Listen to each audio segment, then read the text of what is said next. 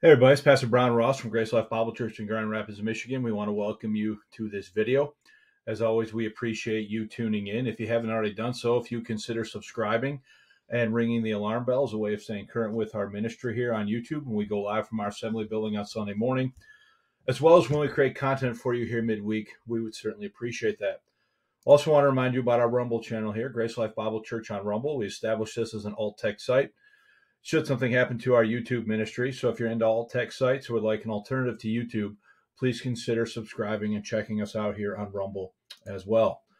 My featured book in this video is once again my new release, From This Generation Forever, Volume 2, Preservation, a study of God's promise to preserve His Word. This book covers lessons 27 through 58 or 56 of the From This Generation Forever class that we've been teaching over the last number of years during the Adult Sunday School Hour at Grace Life Bible Church. Volume 2 is devoted exclusively to covering the doctrine of preservation. And so if you are into that or into text and translation and would like information on that critical doctrine, please consider checking that out as well.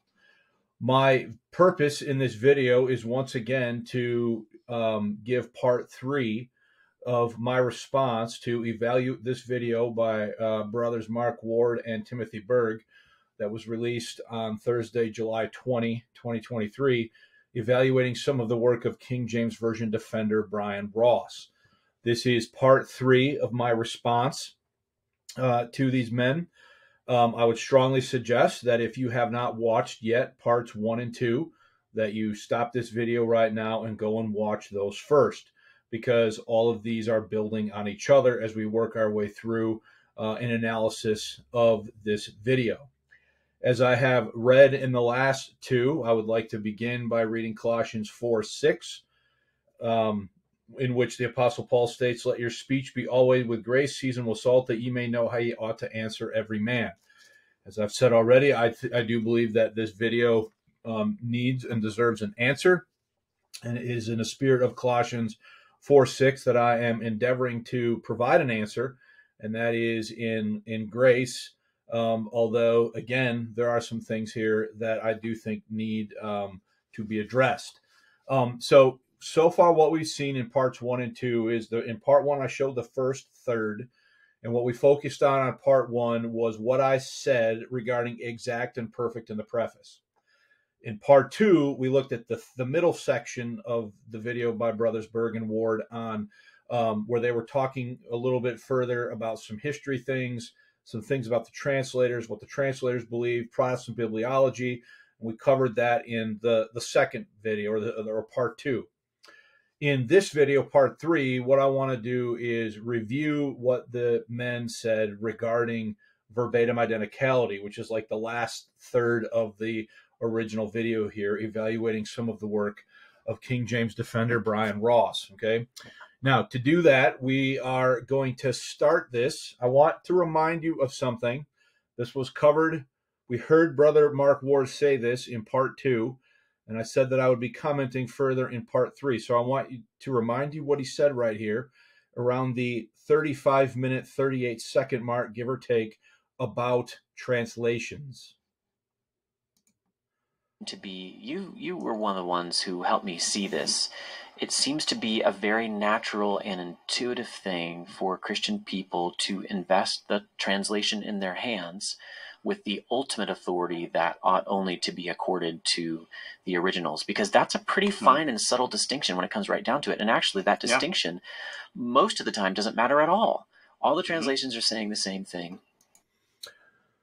So right there, that was a statement. The assertion that all translations are saying the same thing. So having heard that statement again, all translations are saying the same thing. Now we want to jump ahead to about the 45-minute, 20-second mark, okay, where they're winding down this discussion of the preface, and they're going to begin to transition into a conversation about verbatim identicality. And then Brother Ward says the following. Or ever could be done. It's just meant to give a uniformity to the churches of England's liturgy. That's wonderful, Tim. That's an example of your gifting and your interest and actually your years of study.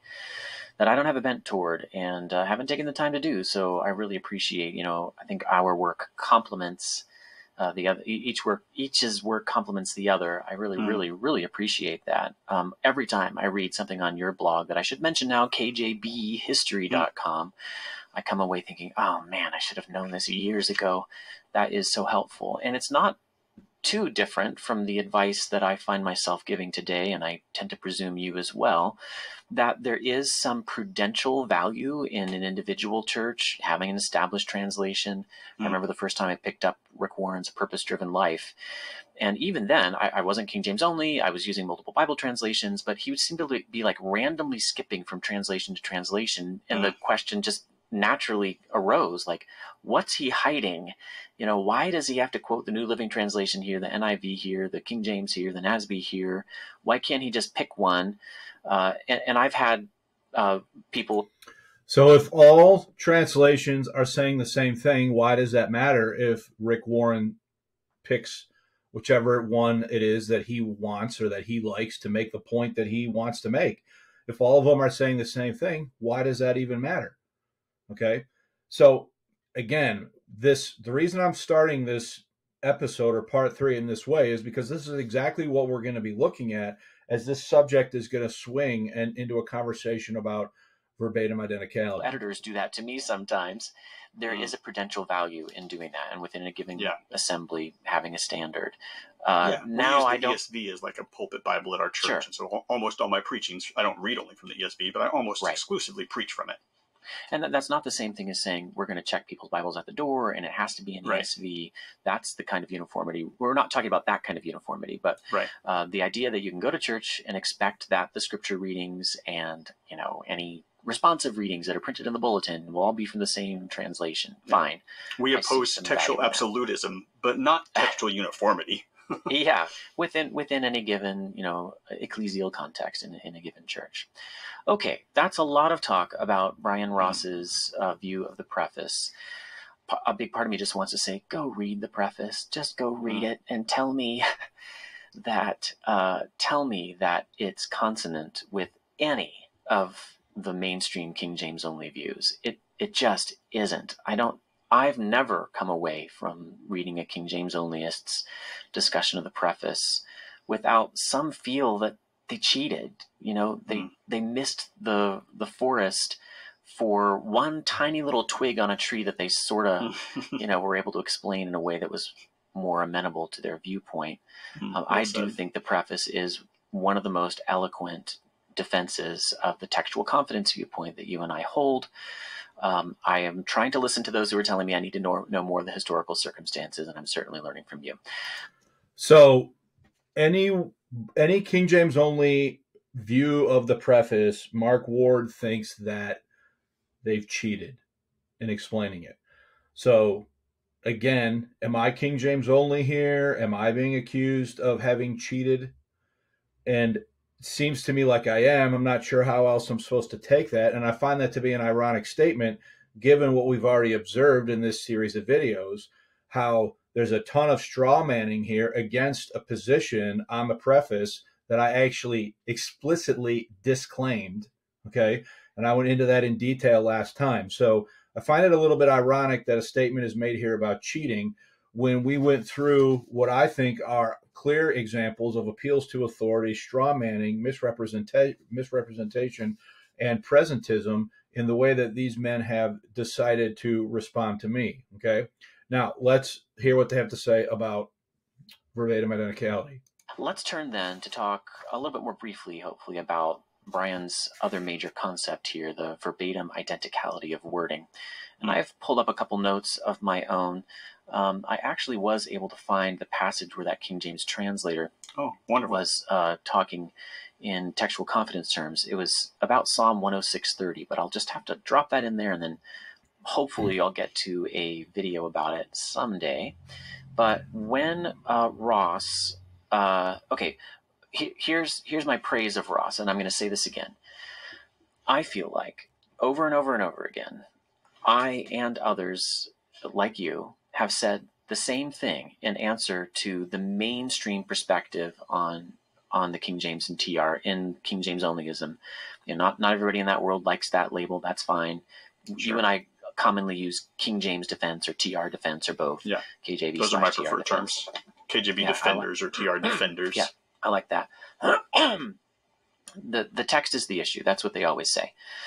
And they commonly say, all over, certainly at the pastoral level and assumed at the lay level, and then even at the more scholarly level in that world, they'll say that Bible preservation is a promise of God. Psalm 12, 6 and 7. I just got an email from one of them again today, one of these brothers saying that, why don't you see that this is a valid interpretation, that, thou shalt preserve them, O Lord, thou shalt keep them, O Lord, thou shalt preserve them forever. That's a reference to the words. And Matthew 5:18, not a jot or a tittle will pass from the law until all is fulfilled.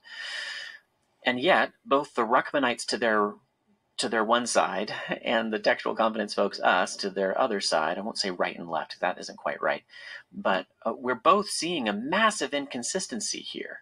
And that is, you say the Bible is perfectly preserved, or in the terms of one of the confessional bibliologists, don't really want to drag that name back into it, but he said, went there. Yeah. But I've heard this all over King James and TR defense, the basic idea that if we have doubt about even a single syllable, then we can't have confidence about any of it. So Chuck Surratt said, for example, he's a classic IFB, King James onlyist, and one of the best ones. He said, I don't know why people who use the critical text even bother to exegete and exposit the scriptures. I'm paraphrasing here, but I am representing him accurately. I'm confident. Because if they don't have confidence about every jot and tittle, why would they even bother? Why be exact in your exposition and your exegesis, which I think is rather ironic, because where do I encounter good exegesis and where do I encounter bad exegesis?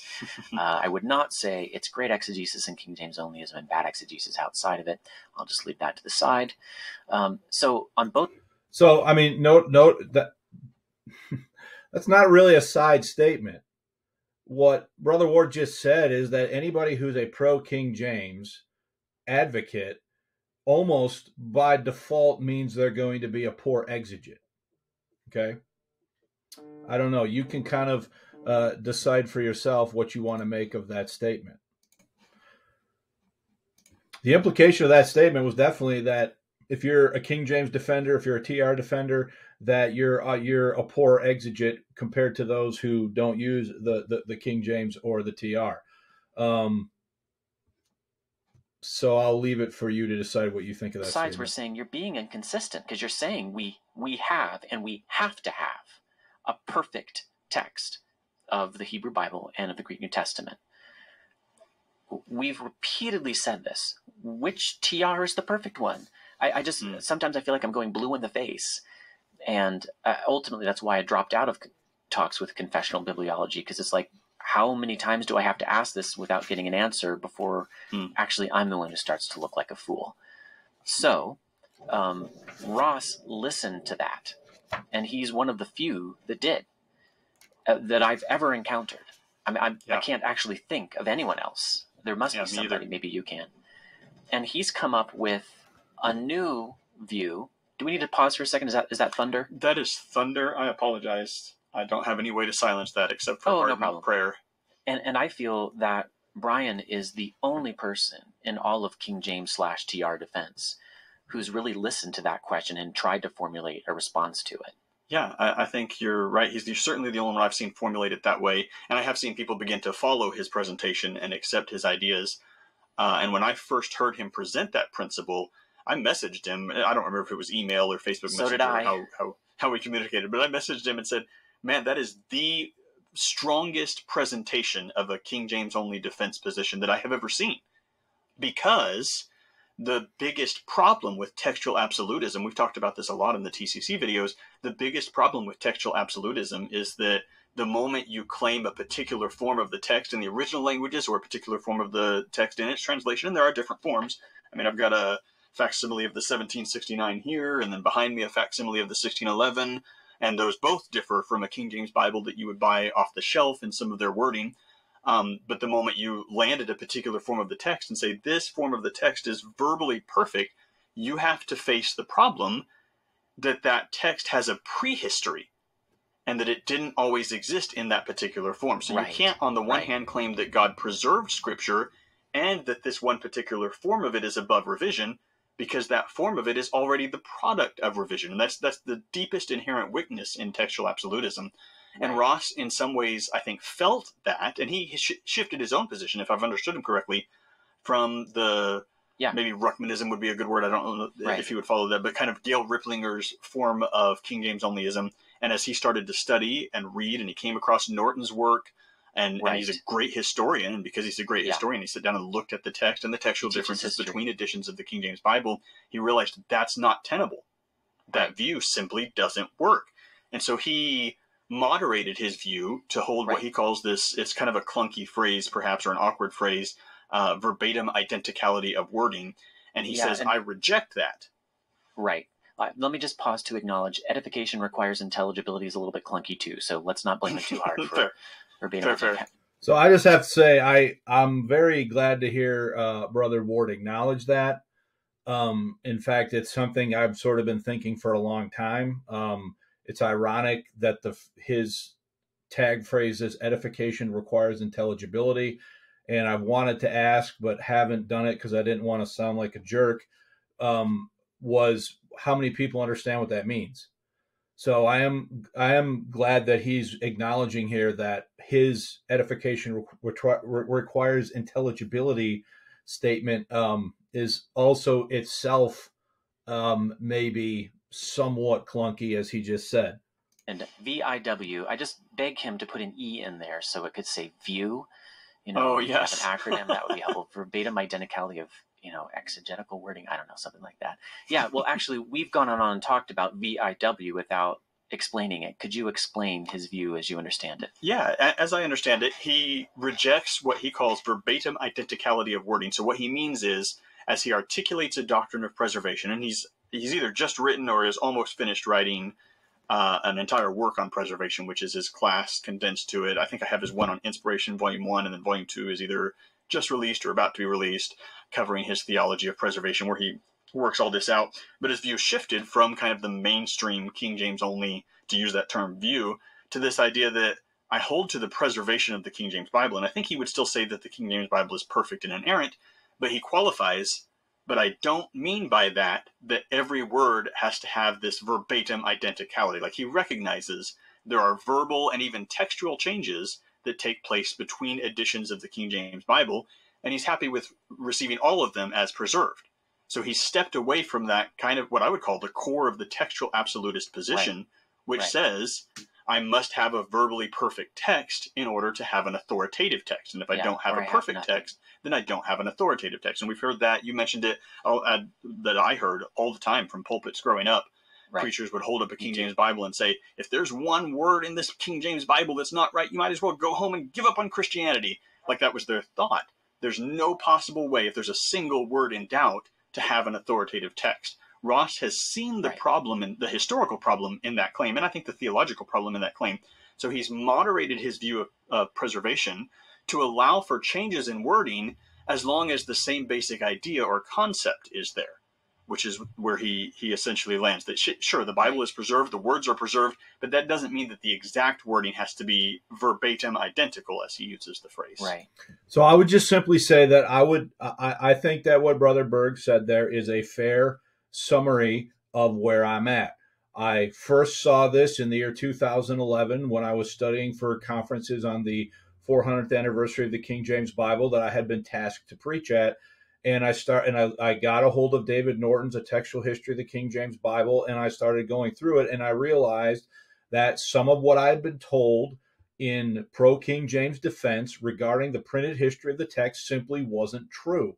It wasn't factually accurate, which then sent me on a way of trying to but at the same time, I know, because I can read English, that the King James and modern versions are not saying the same thing. They are substantively different from each other. They do not have substantive doctrinal equivalence. And that is the second prong of my position. Okay? Yes, I say preservation does not require verbatim identicality of wording or Xeroxed identicality.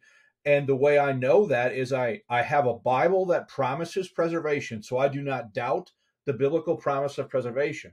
But when I go now and I look into history and I see that there is not Xeroxed identicality, that there is not verbatim identicality of wording, I know for me to require that out of my doctrine of preservation is requiring more than what the scriptures would teach me to believe about the doctrine of preservation. But on the flip side, I can read English and I know that modern versions and the King differ substantively from the King James. There is not verbal equivalence. Now, I didn't say dynamic equivalence. I said verbal equivalence. There is not substantive doctrinal equivalence between a King James and an NIV or a King James or an ESV, because the level of change is so much so as to alter the substance. My position works upon two principles. Number one, acknowledging that there's a difference between a different way of saying the same thing and a substantive difference in meaning. A different way of saying the same thing and a substantive difference in meaning. I don't need to have verbatim identicality because I can communicate the exact same verbal substance using different words. I can say I went to the store at 6:30. I could say at 6:30 I went to the store. Different words, same substance. Okay. What I am saying is that the critical text and the modern versions have altered the substance of Scripture, and that is the second prong of my position. Yes, it does not require verbatim identicality of wording, but it does require substantive doctrinal equivalence. Right. And this, like I said, is the first attempt I know of in the King James TR world to really try to answer our constant question, which TR? It also is the reason that I've paid attention to Bryan, I think, over time. His graciousness was a big part of that, too. It is hard to just want to have conversation privately with somebody who's just going to blast away at you, and he never does. Sure. Never, ever once. Yeah, no. Gracious and kind. But he contacted me, I don't know, 2 years ago, 2.5 years ago, 3 years ago, and he wanted to talk. And I said, I initially put him off. Brother, I'm sorry. I basically said, I've been in this debate for so long. I haven't heard anything new in so many years. I just can't promise to give time to your stuff. And he kept after me really nicely, insisting that there was something he had to contribute. And ultimately it was this. I don't think at that point he'd actually come up with this, but ultimately. So let me comment there. Okay. I read Brother Ward's book, Authorized, in the spring of 2021. I reached out to him, I think it was May, about his book. And we talked for the first time, I believe, in June of 2021 when I got home from a Bible conference. Okay. My viewpoint on this, on verbatim identicality specifically and substantive doctrinal equivalence, my viewpoint on this, Brother Ward wrote his book in 2018. I was already teaching this to the saints at Grace Life Bible Church in 2016-2017 school year as I was going through the doctrine of preservation. So I came to these realizations through my own independent study. And by the way, an independent study that has put me at odds with some of my fellow King James Bible believers, put me at odds with them in the sense that they view me with suspicion and accuse me of not being King James enough. Okay. But I cannot ignore what are obvious historical realities, textual facts, etc. And I don't think that the cause of truth is aided by advancing an argument by the use of bad arguments or arguments that don't make any sense. So I had already developed and advanced along this line well before I began to communicate with Dr. Ward and before he even published his book in 2017. It's this concept that got me, sitting up and taking notice. Here's somebody who's shifting the ground of debate, who's actually making an advance, although you and I are still going to disagree with him. What I found is so much of everybody else, there's a lot of sloganeering. We repeat the slogans that we use, and they repeat the slogans that we use. Yeah, and you just I have to have an every word Bible. Yeah, exactly. I'd like to think that your terminology, maybe Peter helped you with this. I didn't come up with it. Textual absolutism versus textual confidence. That is an advance, at least summarizing the debate.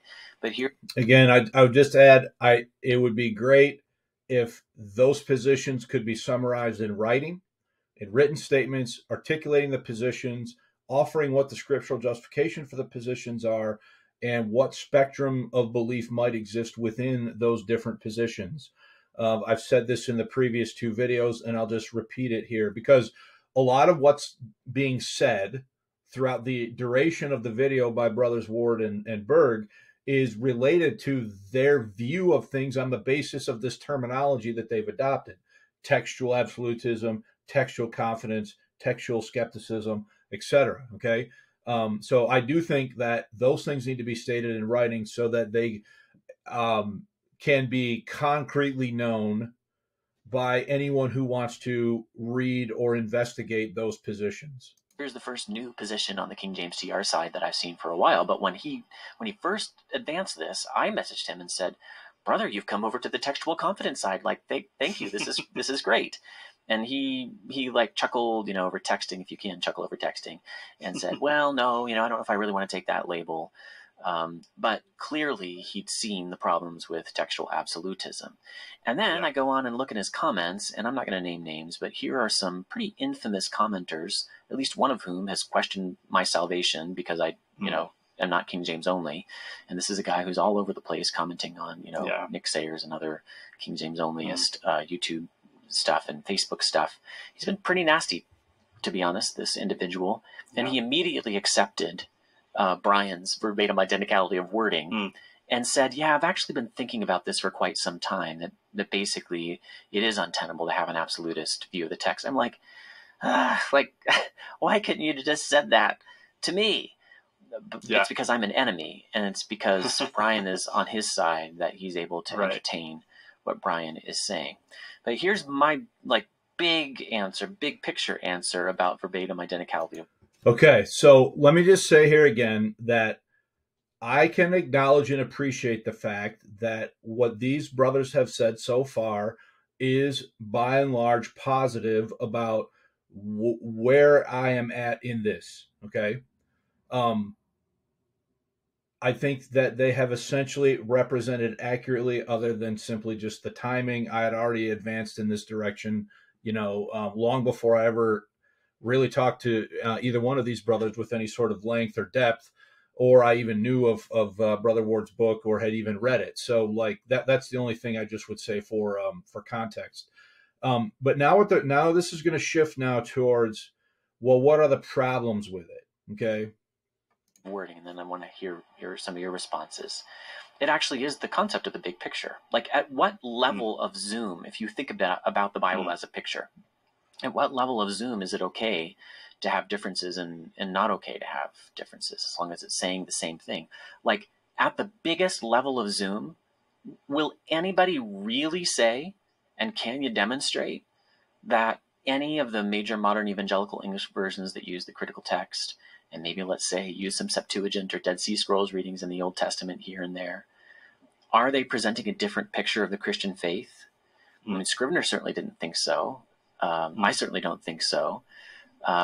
You have to zoom in to a certain level before you perceive any differences. And the question is, okay, well, what level? At least the principle of absolutism is workable. I can understand it. This has got to be absolutely perfect or it's not authoritative at all. But the verbatim identicality of wording principle, I don't see how you can establish. I think you'd have to answer the couple pages that I wrote and authorized about textual criticism, drawing from my own Professor Randy Leedy in a video I put up on this channel. Should differences in biblical manuscripts scare Christians? He'd have to show that the differences in between the critical text and any number of TR editions actually produce differences of theology or practice. Otherwise, I could say there isn't verbatim identicality of wording between any Textus Receptus or any critical text, fine, but they're saying the same thing. How come he can say that about Textus Receptus editions and I can't say it about the whole textual tradition? Okay, so I want to stop there and point out a couple things, okay? So first of all, I have addressed the pages in Authorized that Brother Ward is talking about, okay? Here is my video video number 15, Thoughts on the Textual Confidence Collective. Is it true that variant readings don't impact doctrine? Mark 16, 9 through 20. And here I am with a preview on the screen of the pages in question that Brother Ward just mentioned from Authorized the Use and Misuse of the King James Bible. I addressed it in video 15, using Mark 16 to frame the conversation. I addressed it in video 16, Thoughts on the TCC. Is it true that textual variants don't impact doctrine? And here you can see embedded in the screen on my video that I made is Dr. Randy Leedy's piece that Brother Ward is talking about. So I have already addressed these issues. I have already made videos addressing this subject matter that Brother Ward is bringing up. I can only surmise then that Brother Ward has not watched these videos or is not aware of them, because I've already addressed this topic, and I did it within the context of 1 John 5:7. And then there's Thoughts on the TCC video 17. And here embedded in my video is Brother Ward's video, Should Differences in Biblical Manuscripts Scare Christians?, which is related to the Randy Leedy piece, which is related to what he said in Authorized. So I have already addressed that subject matter. I've done it in 3 videos, almost 3 hours of addressing from different angles in the 3 videos, video 15, 16, and 17, in my thoughts on the Textual Confidence Collective. I will put in the description to this video links to those so that you can watch them on your own. Now, I'm not going to, in this video, repeat every single thing I said in those 3 hours worth of information, because I've already done it. I've already set it on the table, and I have already addressed what Brother Ward brings up in the video here that we're reviewing. Okay, so I've already done that. I've already addressed those issues. Okay, let's just keep going here. I have a few more things to say in a minute. Maybe some crazy outliers out there, some manuscripts that are really truly horrible. I'm back to saying what I used to say along with Peter Gurry to the folks in confessional bibliology, like, how come you guys get to have variants and we don't? As soon as we have variants, they're all bad. Okay, but the fundamental question is, what is the nature of the variant? Is the nature of the variant a different way of saying the same thing, or is the nature of the variant a substantive difference in wording? Is it substantive? Is it altering the text? You cannot leave out the last 12 verses of Mark and tell me that it doesn't impact doctrine when there's a verse in Mark 16 that clearly is teaching and asserting the bodily resurrection of Jesus Christ, the bodily ascension, of Jesus Christ. So is the bodily ascension of Jesus Christ necessary doctrine to the Christian faith? So if you leave out the last 12 verses of Mark, you're going to leave out Mark 16, 19. So then the Lord, after he had spoken unto them, was received up into heaven and sat at the right hand of God. That is a verse on the bodily ascension of the Lord Jesus Christ. Is that not cardinal doctrine? Okay. Now we're gonna leave that out. You say, well, parallel influence, harmonization and parallel influence says that it's other places. Okay. Well, you say it's in Luke.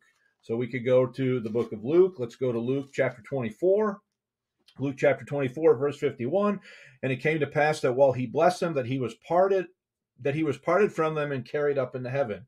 But lo and behold, the attestation of that verse wants to be questioned by text critics in Luke chapter 24, verse 51. The 1988 rendition of the New American Standard Bible left the verse out, put it in brackets or footnotes or whatever, questioned its authenticity on the basis of text criticism. So now we have it. The bodily ascension is missing from Mark 16 if you leave out the last 12 verses. If you leave out the last 12 verses, if you leave out Luke 24:51, now it's not in Luke either, which means you would go through the gamut of the entire gospel record, Matthew, Mark, Luke, and John, without reading about the bodily ascension of the Lord Jesus Christ. So is that cardinal doctrine or not?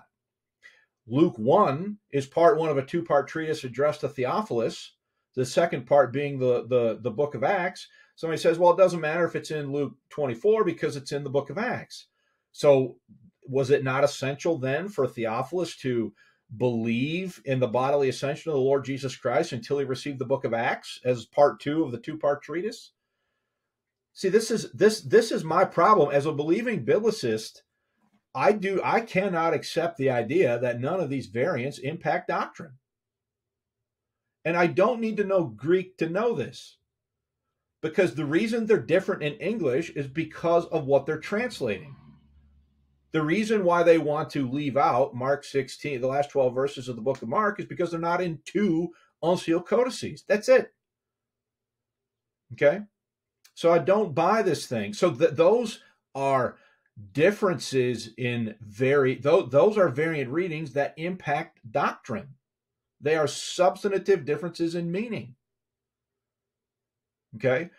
So the Word of God allows for a certain, the level of variance and zoom that we should be looking for is how the Scriptures would teach us to think about that issue. Or they're all malicious somehow. They're all an effort to omit or add some doctrine, but your variants that you have to account for don't. And that's why I wrote my paper for the article came out in Detroit Baptist Seminary Journal, and I'll let you talk after this, that pointed out that the very same kinds of differences that occur between Scrivener's TR and the Nestle-Aland 28, TR and critical text, those same kinds of differences occur between different TR editions, minus the big three: 1 John 5:7, John 7:53 to 8:11, woman caught in adultery, and Mark 16:9 to 20, the so-called longer ending of Mark. I feel like verbatim identicality of wording is actually just another way of saying those three passages mean we should keep the King James. Let's say that's all it means. Are you saying that including 1 John 5:7 versus excluding 1 John 5:7 doesn't matter? Doesn't affect the doctrine? Because that is certainly, as I went through in episode number 16 and in my thoughts on the Textual Confidence Collective, we went through Dr. Theodore Lee's PhD dissertation, where he demonstrated that a variation in text in 1 John 5:7 eventually led to the overthrow and the formation of Unitarianism and a denial of the Orthodox Christian faith because of the text variant and the snowball effect that had. So if you're only talking about the woman taken in adultery, if you're only talking about the long ending of Mark, and if you're only talking about 1 John 5:7, my second principle says if you include those or exclude those, you are substantively altering the doctrinal content of the text. You either have a clear attestation to the doctrine of the Trinity in 1 John 5:7, or you don't. You either have the bodily ascension of the Lord Jesus Christ in Mark 16, or you don't. So even if it only applies, even if one's only going to argue for the retention of the King James based upon those three are substantive. Now, I'm not the only one that thought this. I have on my bookshelf over here, The Orthodox Corruption of the Church by Bart Ehrman, and he says that. Now, see, but Ward and Berg don't like Bart Ehrman because he's a liberal. But Ehrman says how you settle text differences does impact doctrine, and that's coming from somebody that is a highly credentialed member of the School of Text Criticism. Okay? Now, again, I dealt with all of those issues also in my thoughts on the Textual Confidence Collective, which one can only surmise what has not been watched by these two brothers when they put this video together. Now you talk. Yeah, so I think Ross would say, and we've talked about this before on the phone, if I remember correctly, I think he would say, well, I feel like I can't land at quote-unquote your position because I feel like those passages are a big deal. I feel like Acts 8:37 is drastically different in a King James. They are a big deal, and Brother Berg is right. That is why I can... So my position, my verbatim identicality view keeps me from saying things on the pro-King James side that are ahistorical, not factually accurate, and that are wrong.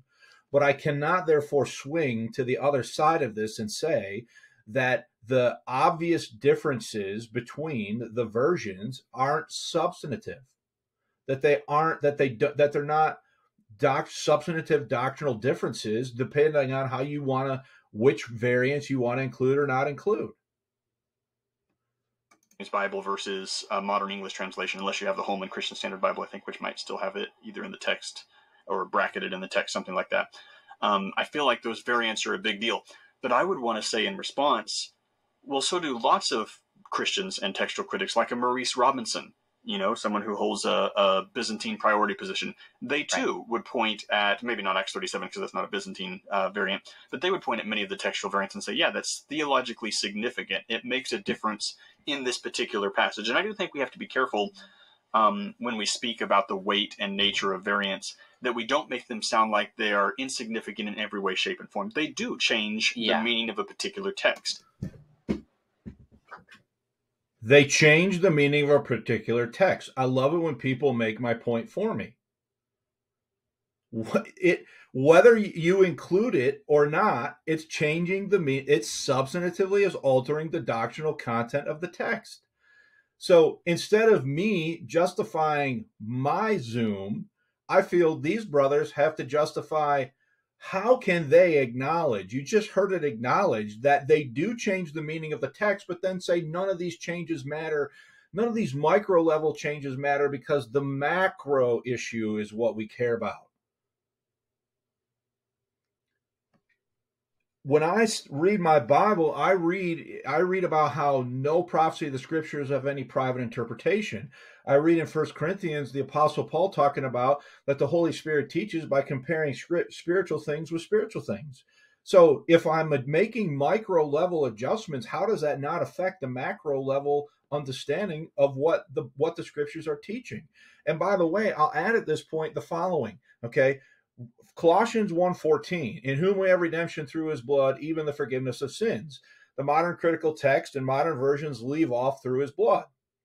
And they'll say, modern text critics will say, well, that doesn't matter because it's in Ephesians. And, there's a harmonization there, and the scribe, he just accidentally inserted through his blood. And I want my answer to that is, really? So the church in Colossae is a church that had never seen Paul's face in the flesh. The book of Colossians was a standalone book that is sent to an independent church. Did they need to know about the blood atonement? Did they need to believe in the blood atonement? Okay. Same thing with what I've said about Luke and the bodily ascension, and Mark and the bodily ascension. Okay. Are these things just things that people can wait to believe? And, there's other things about this that I want to point out. There's basic factual irregularities between the modern versions themselves. Here's 2 Samuel 15, verse 7, New American Standard. Now it came about the end of 40 years that Absalom said to the king. The ESV, at the end of 4 years, Absalom said to the king. Which is it? Is it 4 years or is it 40 years? Ecclesiastes 8:10. Okay. The King James here reads, and so I saw the wicked buried, which had come and gone from the place of the holy, and they were forgotten in the city. New American Standard, Ecclesiastes 8:10. So then I have seen the wicked buried, now those who used to go in and out from the holy place, and they were soon forgotten in the city. ESV says, and they were soon praised in the city. So were they forgotten in the city or were they praised in the city? Is that not substantive? See, Brother Berg just admitted that, yes, how you reconcile textual variant does impact individual readings, but then they want to say, but on the macro level, this doesn't matter. It doesn't impact the overall message of the Bible. How about Luke 10:1, New American Standard? Now, after this, the Lord appointed 70 others. ESV, after this, the Lord appointed 72 others. So is it 70 or is it 72? So the modern versions disagree among themselves about these things. What about Mark chapter 1, verses 2 through 3, as it is written in Isaiah the prophet? But the quotation is a compound quotation from Malachi and Isaiah. The King James in the traditional text says, as it is written in the prophets, because the quotation is from two different prophets. But they'll say, well, that doesn't really matter because I'm not saying these brothers would say this, but this is what I read in James White and other places. That doesn't matter because what you really need to understand, brother, is you need to understand first century Jewish citation methods. And I'm like, okay, what verse tells me that? So now I need to understand that to understand a verse, and why part of a verse that says it's in Isaiah isn't in Isaiah. And I think to myself, are we Protestants or aren't we? Do we need to know now first century Jewish citation methods in order to understand a verse? Or do we just acknowledge the fact that one of these is wrong? And they're not saying the same thing. Whether you want to, okay, if you don't want to say that one of them is wrong, if that's too strong, they're not substantively agreeing with each other, because one's telling you a verse is in Isaiah when it's not in Isaiah. This issue about Jesus Christ in John 7. Go ye up unto the feast. I go not up unto this. I go not up yet unto this feast, for my time is not yet full come. The critical text in modern versions leave out the word yet. But then you go down 2 verses later, but when his brethren were gone up, then went he also up unto the feast. The critical texts in the modern version have Jesus contradicting himself out of his own mouth without any explanation. Now, is that substantive? And by the way, if it's substantive at a micro level, what is this now saying about Jesus Christ himself? That he contradicts himself out of his own mouth. Isn't that reason now to judge a deeper doctrine, or to call question onto a deeper doctrine? What about Matthew chapter 5, verse 22? But I say unto you that whosoever is angry with his brother without a cause, in the King James. New American Standard, ESV, critical text, modern versions, they leave out the phrase without a cause. But when I go to Mark chapter 3, verse 5, Jesus looks around with anger. So if the Lord Jesus Christ, the eternal Son of God, gets angry, does he have a cause to be angry? But you see, when you take that that phrase out, now you're creating problem with another verse, which now can be used to call into question the integrity of the Lord Jesus Christ. I'm sorry, I don't need to know Greek to see this. I don't need to know Greek to see this. I can see it by reading English. And I know that the reason why without a cause is missing in the modern version is because it's not in the Greek. I don't need to know Greek to know that is a substantive altering of the text.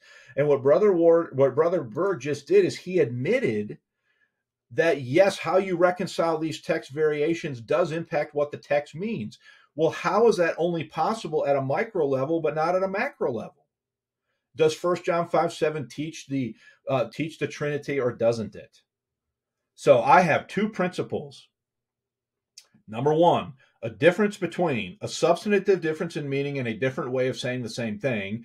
And number 2, my principles of verbatim identicality of wording and substantive doctrinal equivalence. I think if King James advocates will think about it for a minute, they'll realize that the reason why, I've seen and read so many things that are different are not the same. And that's true. Like, for example, the verse in Colossians 2, intruding into those things which ye hath not seen. But the modern critical texts in the modern version say that you've seen them. So they're teaching opposites. One says you haven't seen it. The other one says you have. And by the way, if you have that verse is talking about angels, and it's a verse about angelology in Paul's epistles. If you go to Colossians chapter 1, he talks in verses 16, 17, 18, he talks about thrones, dominions, principalities, and powers in heaven and earth that are visible and invisible, that are occupied by spiritual beings. And he says the ones that are in the heavens are invisible. So how you reconcile the text variant creates potential tension for what it says elsewhere in the book of Colossians. So, like, all of these things, the real reason why people who are King James advocates reject it is because they understand that the changes are so significant that they are substantively altering the text, the content of the text. That is my second position. And I will say it again. If what Brother Berg, he just admitted that the text variants do impact the understanding of a particular passage, these brothers need to be justifying why they're saying that they're all saying the same thing, when how you reconcile the variant impacts the substance of what's being said. Ehrman knows that. And this is a point obviously, that those Gurry big has three made. you mentioned. Yeah. I'm sorry? Peter Gurry has made this point, and I think made some mistakes, or I know I've heard him say it. We got to be careful the way we shade that. I acknowledge that. Yeah, and I've heard Elijah say that as well, too. Careful textual critics know that if we just sloganeer on our own end and say textual variants are insignificant, and that does get repeated sometimes in popular culture, popular level discussions of these things, well, that's not an accurate view because textual variants matter. They change what a particular text means, and of course, in the big three, some of those are very significant differences. 1 John 5:7 either affirms the Trinity, and we have a clear statement of Trinitarian witness, possibly a modalist one, depending on how you interpret it, but a clear statement of Trinitarian witness in the Scripture, or we don't. That is a significant theological variant. But I think we can still maintain with Erasmus, and many who have followed in his train, what you said earlier. The real case that has to be made is not that a particular variant changes a particular text of the Bible and what it means.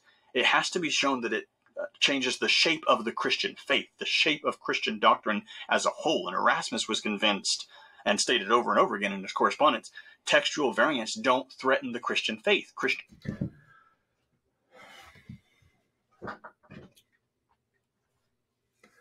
If you take the last 12 verses of Mark out, you take out the bodily ascension of Christ. And by the way, like, are we sure that we're understanding here exactly what Erasmus said? Because Erasmus knew of at least 40 textual variants in Codex Vaticanus that he rejected as spurious. So now when we're using Erasmus, are we using Erasmus to talk about apples and apples?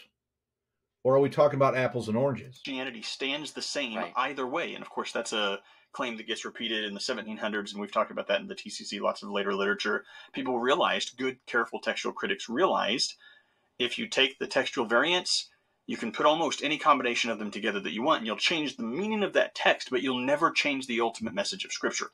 So I think the burden of proof is on Ross if he's going to. There's a very clear line between what we've called textual absolutism and textual confidence, and that line is, do you hold that a form of the text is completely above revision, verbally perfect, essentially, or don't you? And the textual absolutist position says, here's a form of the text that's completely above revision. Anything that doesn't say that's on the other side of the line. So from your and my perspective, Ross seems like in the textual confidence camp. He wouldn't title himself that way. He would say, no, I'm still a KJB defender. But he now then has the onus put on him to say, how can you draw the line where you do? Without that real clear differentiation, if you've stepped over to allow a change in wording, how do you weigh what is and isn't significant enough to matter to draw two big, huge, massive, contrasting and conflicting positions? So again, how can you guys say that it doesn't matter and that all the translations say the same thing when you just admitted that how you resolve a text variant impacts what that text is saying? So how can we have let's just keep it to two. How can we have two different understandings of a text and say that, well, they're all saying the same thing? See, here's the problem. Again, a lot of this biblical literature was originally stuff that was sent or addressed to individual people, individual churches, and now they're bringing all this stuff together once the canon has been sort of compiled and finalized. And now they're making this argument, well, this micro level thing here doesn't impact the macro level. I don't understand how you can make that argument. Should the individual micro reading read A or should it read B? And if you say it reads A or B, how does that not impact the greater picture? And again, Ehrman would not agree with this. He says how you reconcile these impacts the shape of the Christian faith. So evangelical text critics and those in the text critical community, they need people to buy this idea that none of these things impact doctrine. They're all saying the same thing. When I'm saying I can read and I know that that's not the case. And I don't need to know how to translate originally from Greek to be able to understand this in English. How do you justify the length or depth of zoom as you stated it earlier? Yeah, that's so good. And I was actually trying to find, while we were talking, the quotation, and I have it here. I just kind of wanted to show it. I'm going to show it on my screen. Wanted to show it from the works of Erasmus, but for some reason I cannot find the exact reference. He says, Erasmus says, has anything happened to the Christian religion? Because for many centuries now, Jerome has offered one reading, Cyprian another, Hilary another, that's Hilary of Poitiers, Ambrose another, Augustine another. Among these authors, you will find readings that are not only different, but even contradictory, though they agree on the essentials of the Christian faith. And I know I have this here in my PDF. Oh yeah, here it is. Okay, it's page 463. So if you don't believe me, this is the collected works of Erasmus, the progenitor of the TR. Yep, there you go. And you're the one who put me onto this here, Tim. So again, though, like Erasmus never accepted variant readings as authentic that he knew existed in Codex Vaticanus. So what are we really talking about here on this point? And he's taking very clearly a textual confidence view, which is not what R.B. Willett said. I tend to doubt that R.B. Willett has actually read any Erasmus. I myself have not read a ton, but I read enough to come across lots of quotes like this in this volume 41, The New Testament Scholarship of Erasmus, an introduction with Erasmus's preface and ancillary writings. I think the verbatim identicality of wording view, it just puts a sort of technical label on a version of textual confidence, so that's good. That, and this part is the bad part, that artificially restricts the range of view. That is, how many manuscripts are we allowed to examine in order to discern which variants ought to be translated in our new Bible translation or revision, if it ever happens, of course, with the King James. But these brothers just admitted that how you reconcile a variant impacts what a text is saying, but then want their listeners to accept the fact that, but none of that matters to the shape of the Christian faith.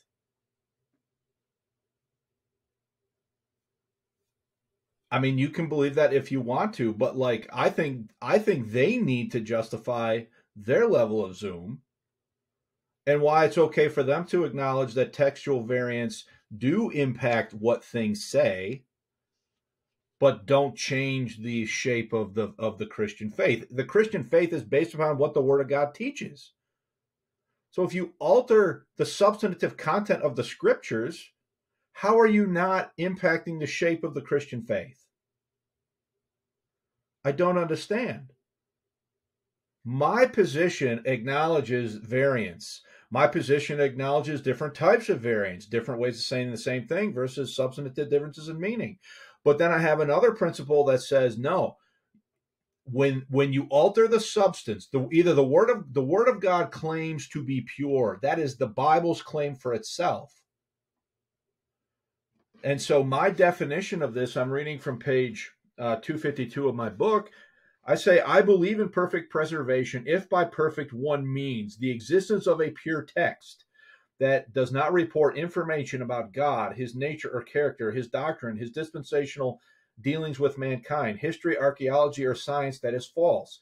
In short, God's promise to preserve his word assures the existence of a text that has not been altered in its character or doctrinal content, despite not being preserved in a state of verbatim identicality. That is a circumscribed understanding based upon, number one, obviousness when it comes to variants, and number two, acknowledging different ways of saying the same thing are not the same as substantive differences in meaning. These brothers have acknowledged that how they rectify variants creates substantive differences in understanding, but then they have gone and say, but none of those impact the shape of the Christian faith. And they've used Erasmus to try to justify this when Erasmus rejected many, or at least 40, of the textual variants that are found in Codex Vaticanus, which is one of the principal witnesses that was used to undermine the text of the Reformation. And I'll say, while we're on the subject of history, when the Revised Version of 1881 was printed, when it was published, okay, it was immediately reviewed in both the American and the British press. So here we have the Free Religious Index, okay? This is a weekly paper. This is published in Boston, Massachusetts, and it's published in 1881. So right at the same time that the RV came out. We can go to page 103 of this, and we can see a Free Religious Index issue from Boston, May 26, 1881. This is a revised version was published in May of 1881, and let's go to the final paragraph of this piece. And we think that of the certain effects of this acceptance of the revised version will be the increase of more rational views about the Bible. A book that can be amended cannot be infallible. Yet thousands of readers of the King James Version have read it in the firm belief that they were reading an infallible book. So, well before modern King James onlyism, the average American or British Christian read the King James Bible and they accepted it as God's Word. And they accepted it as authoritative and infallible book. Okay? They will now begin to see that this belief at least was mistaken. But since no claim is made that the new revising committee has been inspired and their process of working with the instrumentalities of human scholarship is even frankly described as have these readers an infallible book now? Have all mistakes been corrected? Are these manuscripts that are talked about, on what authority do they rest? See, these are the exact questions. And so the question of infallibility, having once been started among the readers who never raised it before, it may not rest until it reached the question of original authorship and the popular theories of the Bible be reconstructed on a more rational basis. What is he saying? They're saying that lower criticism leads to higher criticism. That is exactly what Dr. Theodore Letus argued in his doctoral thesis, where he talked about 1 John 5:7 and the text variant at 1 John 5:7. Tell me these guys didn't understand that these variants impacted the shape of the Christian faith. They absolutely understood it. They knew it when they saw it. From this point of view, therefore, the Revised New Testament has a special interest for liberals. That the revision on points, now watch, where any doctrinal change is involved favors liberal Christian rather than Orthodox interpretation is also apparent. How can these people in the time period read this and acknowledge that this is impacting Christian doctrine and that it is advancing a more liberal form of Christianity than what had previously existed with the King James Bible? How can they understand that and our modern text critical community not get that? It's just that they want, that's the selling point that they're selling, okay? But it is a matter of much less moment. Now watch, that setting the Bible reader's wits to work on the question whether the Bible he is reading is an infallible book. Let the question once fairly get started among the plain thinking people of Christendom in the 19th century, and the 20th century will answer it by placing the Bible on the library shelves alongside of other historical religious books classified as one of the human literatures of the world's religions. Folks, did these people understand that the doctrinal changes that were resonant in the RV favored liberal Christianity and were substantive and doctrinal in nature? Yes, they did. We could go to the Dublin Review. The Dublin Review, this is the July through October edition, again from 1881. We want to go to page 154. On page 154, there is a long article on the revision of the New Testament. So this is also about the revised version, okay? And we want to jump to the discussion here of verbal inspiration. This is in this piece. There, fundamental doctrine of verbal inspiration is undermined.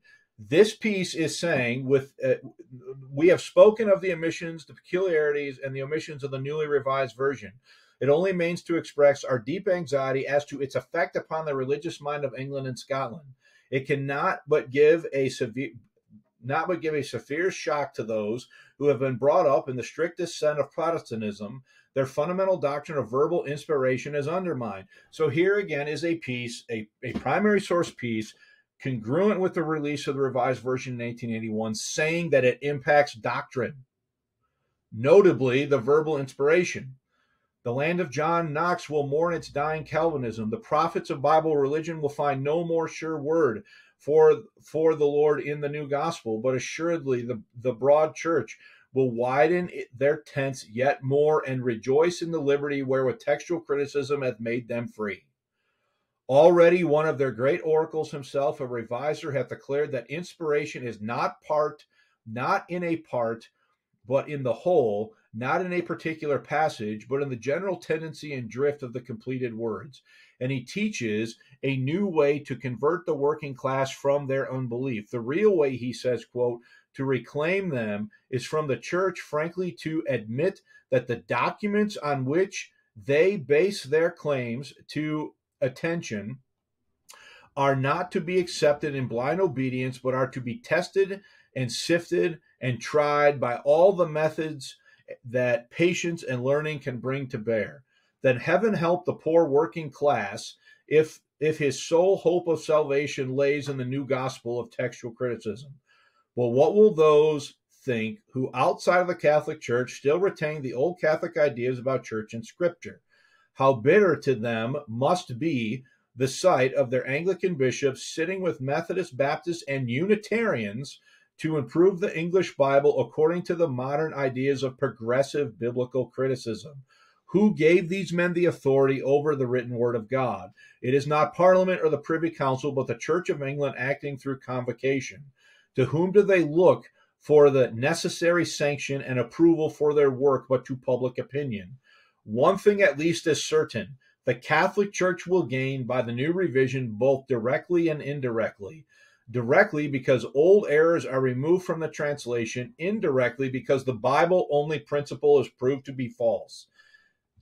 It is now at length too evident that the Scripture is powerless without the Church as the witness to its inspiration, the safeguard of its integrity, and the exponent of its meaning. And it will now be clear to all men which is the true Church, the real mother to whom the Bible of right belongs. Nor will it need Solomon's wisdom to see that the so-called church, which heartlessly gives up the hapless child to be cut in pieces by textual criticism, cannot be the true mother.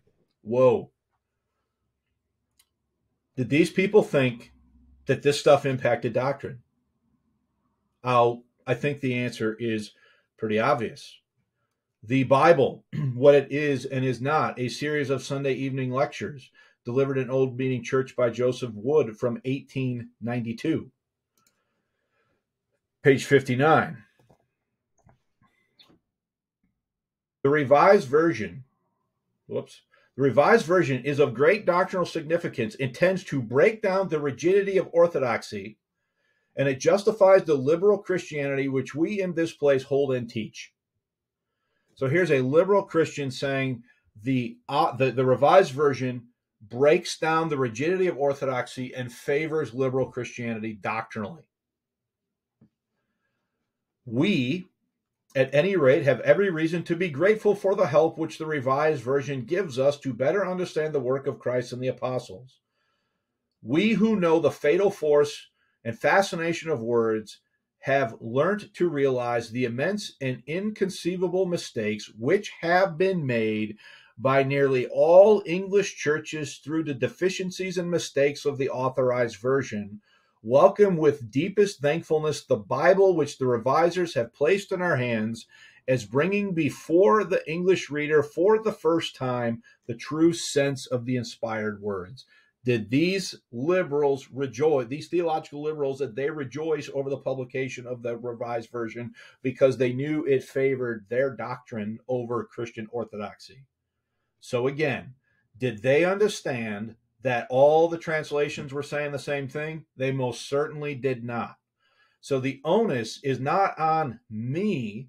The onus, it seems to me, is on these brothers to prove how they can admit that how you reconcile a text-critical variant in a given place does alter what that says, but yet it doesn't impact doctrine. And last, we can go to the text and margin of the Revised New Testament Affecting Theological Doctrine by George Vance Smith from 1881. George Vance Smith was a Unitarian who sat on the revision committee. He denied the doctrine of the Trinity. He was on the committee. He writes this book. He writes this tract. Again, the text and margins of the Revised New Testament Affecting Theological Doctrine. The whole point of his book is to give examples of how the Revised Version altered the doctrine. At all events, this is from page 6, at all events it will be seen that the changes which have been introduced into the Revised Version in several conspicuous instances and important bearing upon theological doctrine as usually derived from the New Testament. Does he think that it's impacted the doctrine? Does he think they're all saying the same thing? No, he certainly does not. He thinks that he thinks that this one differs from the AV because of the way that it has altered the readings. And then we could go to the conclusion. Notice, conclusion, the doctrinal results of the revision. So this is what page is this? Page 45. Since the publication of the Revised New Testament, it has been frequently said that the changes of translation which the work contains are of little importance from a doctrinal point of view. In other words, that the great doctrines of popular theology remain unaffected, untouched by the results of the revision. How far this assertion is correct, the careful reader of the foregoing pages will be able to judge for himself. So, George Vance Smith, a Unitarian, who sat on the committee. No one ever wants to deal with this, okay? I never hear anybody talking about this. George Vance Smith was a Unitarian. He sat on the revision committee. He wrote this and he said, look, this idea that none of what we've done here impacts doctrine is not true.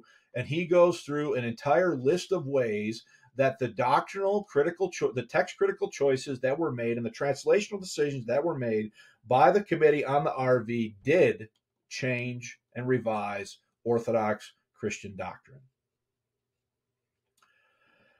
So I don't understand how these men can say what they say while they admit that how you revise a text critical method does impact what the text says.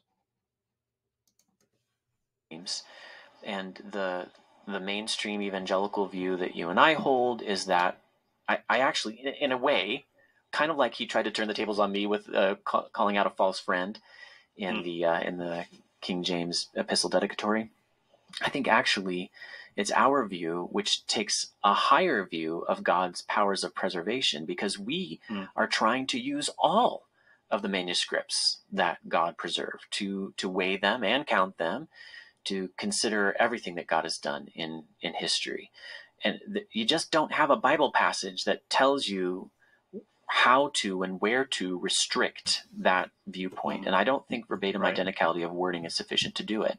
And I brought this out in that Detroit paper. There are places where there's actually a contradiction, a formal contradiction between different TR editions. One of my favorite is in James 2, where the one uses the word with, and the one uses the word without, and like, show me your faith by your works and show me your faith without your works. I mean, that's if you zoom in that tightly, that is a contradiction. How could they possibly both be preserved by God? Now, actually, I prefer to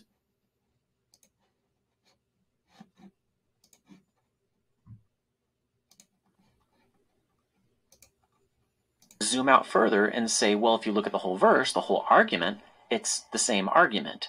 But how come that principle, like, he's allowed to choose the zoom level, but I'm not? I don't think, I cannot find that viewpoint compelling for that reason. I can't find the viewpoint compelling that you've heard described in this video. Okay. So Reading from my book, page 374, a statement was made earlier and I got sidetracked. I had somebody come and pick up my mower to be serviced, so I apologize for any awkwardness there. But the statement was made about no verse talks about like variance and what should or shouldn't be. I think the scriptures teach three principles for identifying the preserved text. The first one is multiplicity of copies. So this is page 374. God's design was to preserve his word in a multiplicity of accurate, reliable copies that were just as authoritative as the originals.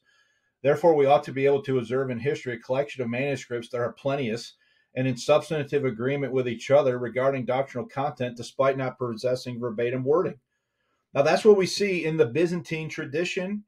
And then we also have a whole Latin tradition that is going to speak to that.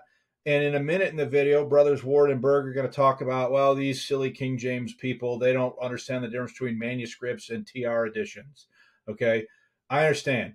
TR editions are printed representations of a given manuscript tradition.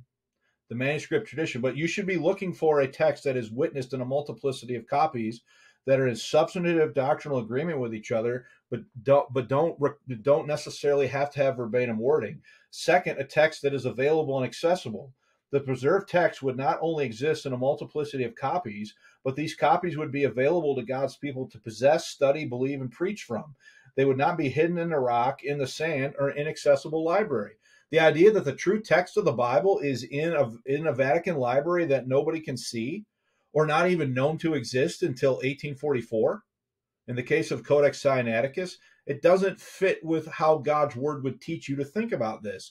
And that's where I'm ultimately at. I'm a believing biblicist on these issues. And the reason why I am where I am and fall where I fall on the history and on the translation side is because how the Bible teaches me to think about these issues. And thirdly, the third hallmark of preservation is a text that's in use. A third biblical mark of the preserved text would be used by God's people for generations. God's word was preserved through the dynamic of people handling it, not in one copy sitting on a bookshelf for 500 to 1,000 years. That is not the way God preserves his word. He preserves his word by keeping it in the hands of Bible-believing people, and those people are charged with the responsibility to execute God's purpose. Dr. Wilbur Pickering, on a book I have over here on my shelf, says that, and it is that there is no, he says that Codex Sinaiticus and Codex Vaticanus they were never copied, they were never used, and that's objective. The form of the text that was foisted upon the body of Christ in 1881 represents a text literally that no one had ever seen, much less used, for the first nearly 1,900 years of the history of the dispensation of grace, of the history of the church. So there are biblical principles guiding my thinking on this at every point. Yeah. And I will say, I think Ross focuses, I have not followed everything that he writes or all of his videos, but I think he focuses on the King James itself rather than TR editions for the most part. I don't hear him very often talk about textual variants. But yeah, you're right. How do you justify where you draw the line? If you've given up the idea of a sharp line between verbatim identicality or textual absolutism, as we've called it, and a textual confidence view, how do you justify where you are now drawing the line to say only the King James or variations of the King James throughout history are allowed? How do you justify that drawing of the line? And I don't think you can. And I would just simply say, how do they justify admitting and acknowledging that textual variants impact doctrine, but then saying all the translations say the same thing? Well, you brought up a touchy topic that will alienate some people who watch this and will help convince others. The simple fact is Bryan cannot read Greek. He's been open about that. He's been clear with me. I mean, you don't know anything different, do you? I don't know that we've ever talked about it, but I do know that from what I've seen of his content, he focuses on the King James itself, occasionally looking at the background text behind it, but I don't see him talk about textual variants or TR editions or manuscripts much. I don't see any KJV or TR defenders talk about manuscripts per se. They almost never examine the manuscripts themselves.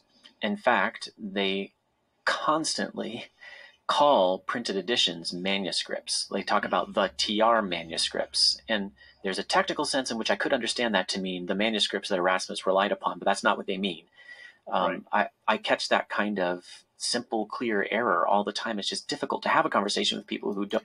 Not an error that I have used in my argumentation. About a technical topic when they don't get the terminology right. So I patiently correct them over and over again. Well, Bryan, I've gone back and forth with him about some Greek sometimes, or tried to, and found very quickly. And, he's humble enough to acknowledge this, but he can't. What can you do? How can you have that argument? And if people say, well, that shouldn't be relevant, we should be able to come to the right conclusion on this without knowing Greek or Hebrew. I mean, I think there's truth in that. You should be able to have good theology even if you can't read Hebrew or Greek. But so I am self-taught. I've taught myself how to wade through and read lexicons and etc. I've not had formal Greek schooling, but I can read an interlinear. And the King James translators could read an interlinear, and they could translate the text that they had in front of them. So you got me. I don't formally know Greek. I'm self-taught. You are going to end up relying Protestant principle. Sorry, I didn't mean to interrupt you, but I did want to interject there. We can say that because we hold to the same principle that the King James translators did, and that's enshrined in the Westminster Confession of Faith 1.8, that Scripture is translatable. So you do have an authoritative text even when your only access to it is in English translation. Wait a minute. I thought we didn't. If you watch part 2, we heard 10-minute block of quotes from King James translators writings saying that the Protestant the standard Protestant view was that the original language was prominent, the Bible was translatable, but translations were always errant. But now they're authoritative. So, you can say that I have to explain my Zoom level, but I think there's a lot of explaining to do here too on how all these things that seem to be contradictory are working together. Right. And then when Bryan goes on, though, if he's going to make an argument that we would say goes beyond Scripture, right? That the Scripture does not tell us, we think that we're going to get a perfect translation, or certainly then how to find the one that's perfect. He necessarily has to dig into Greek. But notice how the word perfect is being used there. The word perfect is being used there with the assumption of verbatim identicality. Again, a principle, my own terminology, that I have said there is not verbatim identicality. So because I'm not formally schooled in Greek, my arguments are therefore of no purchase. Yet, he doesn't know the language. And a lot of times I want to say, how do you know that there is that verbatim identicality of wording, that principle doesn't undercut your use of a TR-based Bible translation? If you can't look at the evidence for yourself. I've done some work to put it into English at the KJV Parallel Bible site. It's coming into Logos soon. I'm about to write the preface for that. I got some endorsements for it yesterday. But how does he know? That is a frustration for me. That also came up, by the way, when he wanted to talk about 1 Corinthians 1:18, and the New King James says those who are being saved. And when I tried to engage him and say, but it is a present progressive, I gave the various grammatical arguments. We just couldn't get anywhere. To that, I would just simply say, check out my video here that I did on this particular topic. Are saved or being saved, further thoughts on 1 Corinthians 1:18, which I produced and made as a result of my conversations with Brother Ward. Because he does not know those things. If you're going to, brethren, be not many masters, is what I'd say. So normally, actually, Bryan does stick to his strengths and sticks to history. And he comes up with some great stuff. He really does. Yeah. But when he gets over into areas that he hasn't studied, there's some folly and shame that creeps in there. And I think that verbatim identicality of wording is a principle he cannot work out to its full until he learns Greek, which I would welcome. And let's continue having that conversation. But for these two big reasons that we brought up, we have to say, and you can shade this differently if you want, Tim, but Bryan is one of the best in King James and TR defense. He's made the first major advance in that world that I think is actually really tried in good faith to respond to decades, actually, of the which TR questions been asked from our side of things. So I honor him for that. I think that speaks well of him. And yet he has remained teaching doctrine that is divisive and that ends up imprisoning God's word in a language that is no longer fully intelligible. And I think that is at best, as you well know, in tension with the teaching of 1 Corinthians 14, that edification requires intelligibility. What would be your kind of final summing up comments there then, Tim, about our debate with this brother? I would similarly state that I love Bryan to death. I'm grateful. A moment ago, we heard him talk about a folly and a shame, but I would just say, like, this video that we're critiquing here has, again, engaged in appeals to authority, major straw manning against things that I specifically disclaimed, not presenting, misrepresenting, or not sharing the full scope of the evidence that I marshaled to justify my point. So I don't really know, like, what else to say. We'll just sort of watch the end of this and close off this video. I'm grateful for his ministry, pray for him often, communicate with him regularly, and I agree with so much of his position, like maybe 90%, 95%. Our positions are so similar, although he sees himself as standing on one side of the line, and I see myself clearly as standing on the other side of the line. But if I look at his position, like you've just said, I would actually say, well, I think you might be on my side of the line, right? In terms of where I've always drawn that line and where historically the debate has drawn that line. Right. But I would say that I think, as you've said, his refinement of a KJV defense is the strongest that I've ever seen. I think it's the healthiest that I've ever seen.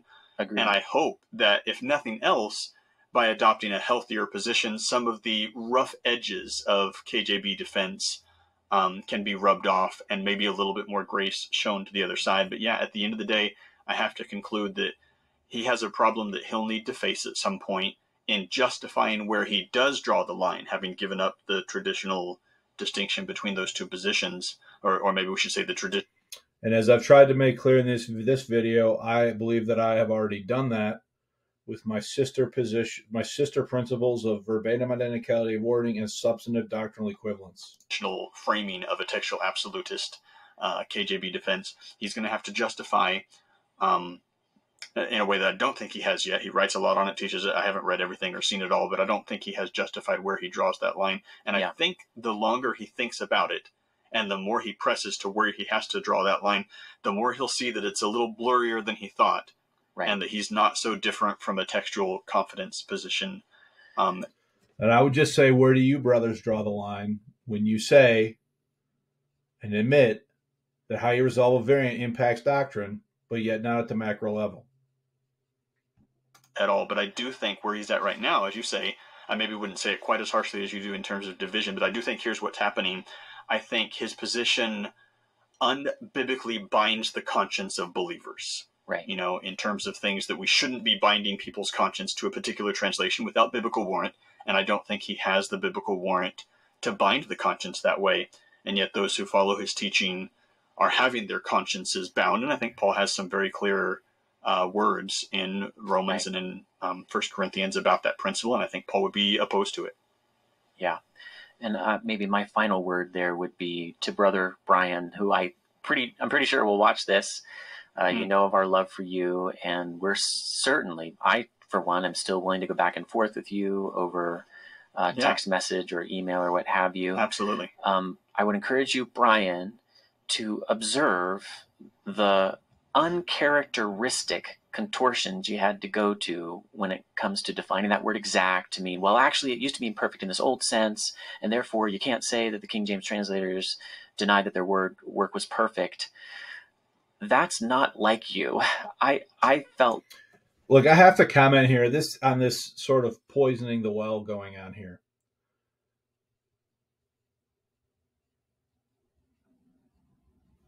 I never thought that if this the video that we've critiqued and reviewed here is not an accurate representation of what I said. Now, look, have these guys said a lot of nice things about me along the way and given me praise for certain things? Certainly, and I acknowledge that. But they've also given me what I believe to be quite a few unfair critiques. So I have mixed feelings about this video. Now, I still count these guys to be brothers in Christ. I'm not completely shut down to the idea of continued dialogue. Even since this video was released, I sent them both copies of my book, complimentary copies of my book. So I'm not trying to be, but this is an important issue that relates to the basics of our Christian faith. And yes, I do not agree with where these brothers have landed, and they do not agree with where I've landed. But I think you need to think about, as a viewer, weigh the uncomfortableness of the nature of the praise along with the nature of the critique and how the critique was done and the shape and the form that it took. Like, wow, I really am encountering a different Bryan Ross here. I would say have that backbone, stand up to the people who are expecting you to come up with some way to defend a King James only viewpoint, despite what the preface clearly says. The King James translators abjuring, denying that they did perfect work or were inspired. Again, a principle, an argument that I specifically disclaimed.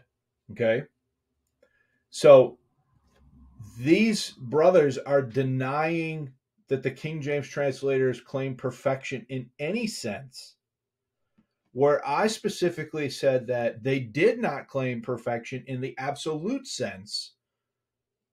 And yet this entire video has strawmanned against a claim against something that I specifically disclaimed. Let that cause you to do some soul searching, and maybe our questions about verbatim identicality of wording would be good tools to use for that soul searching. One more little point of praise. If you want to read up on one little point that I've never seen anybody really address, like Bryan does, the History of the King James Bible in America thing that he did, the little booklet I think he sent me. Yeah, I've got it on my shelf that showed his honesty in a way that I just haven't seen elsewhere. He looked at the history and saw that King James editions in there you go. I have that too. He sent it to me for free, which was kind of him. Wonderful. Those editions do differ. And you can't say that the one we have right now, and this form, textual absolutism of the King James Bible itself, is the only form that God blesses, because our parents and grandparents and great-grandparents all had very slightly different ones. That was one of the first things that got me to sit up and take note, that this is a guy who came at the debate with an honesty that made him be willing to stand up against some of the extremists in his world. So we've offered a lot of a mixture of praise and disagreement here, and even calls for change and Bryan, but I wanted to end with that positive note. Tim, thank you so much for dedicating. So they just say goodbye to each other and so forth from there on out. Now I'm planning one more video, a fourth video, where I sort of summarize and draw some conclusions here from all of this that we've seen. So I'm gonna end it there and just ask the question: have you trusted Jesus Christ? Have you placed your faith in the death, burial, and resurrection of Jesus Christ and his shed blood for you on the cross as the only payment for your sin? Have you made that choice? Make that choice today. Stop relying on yourself and your own ability to perform and make God happy with you. We fall short of the glory of God. The Apostle Paul says in Romans 3:23, God loves you. He sent Jesus Christ, his son, to die for you, to make satisfaction for your sins, to take your place as a substitute, to satisfy the offended justice of God against sin so that he could give you eternal life as a free gift. Trust Jesus Christ today before it's everlasting too late. Thanks for your attention, and we'll see you next time.